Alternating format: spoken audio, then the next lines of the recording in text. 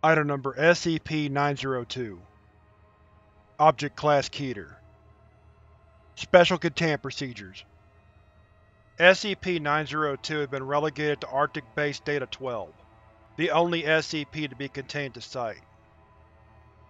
The site is to be staffed by a team of 50 security personnel. At this time, no research is to be done on SCP-902. Knowledge of SCP-902 beyond its number is to be limited to Level 3 staff and lower. It is imperative that only a limited number of senior staff know of the existence of SCP-902.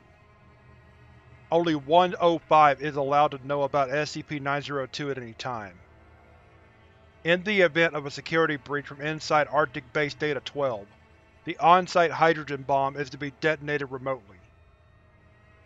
SCP-902 must be guarded at all times against premature destruction. Description: SCP-902 is a box roughly the size of an adult human head.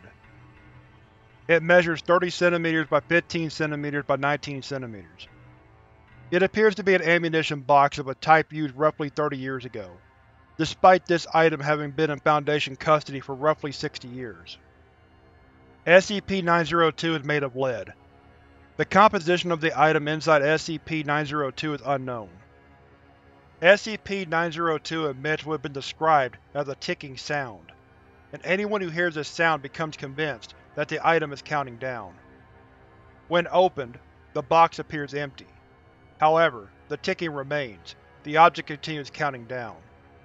Anyone who becomes aware of SCP-902, whether through personal interaction or by reading this report, becomes convinced that whatever is in the box is horribly dangerous, and needs to be destroyed as soon as it finishes counting down, and not before. Staff exposed to SCP-902 will typically continue to attempt to open and then close the box, trying to find the object inside. There is no object.